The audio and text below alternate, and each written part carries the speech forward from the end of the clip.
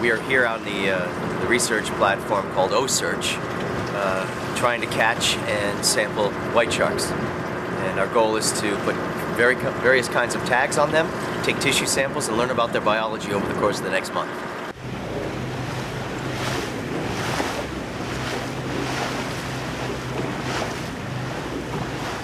Well, we're 1 mile off of Monomoy Island, south of Chatham, Massachusetts, Cape Cod. Just inshore of us, a lot closer to shore, is Chris Fischer on a smaller fishing vessel, and he's spotted a white shark swimming around the boat. So we're hoping he can catch it, bring it back here, and we can sample it.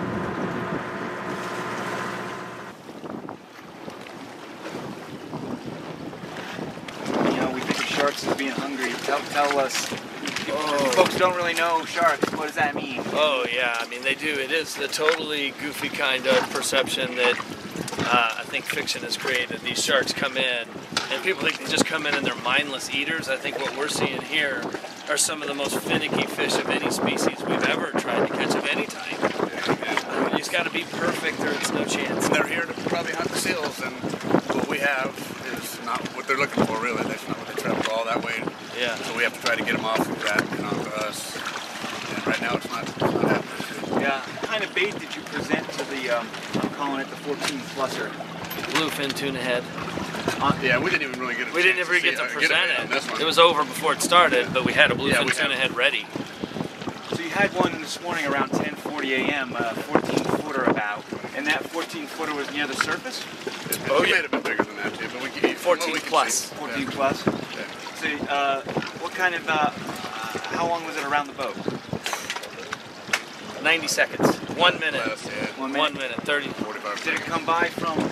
Came right up the back, and we had like a buoy back there bouncing around, and looked up at the buoy, saw the buoy, we tugged on it, and it was almost as if it saw us, and it just bugged out.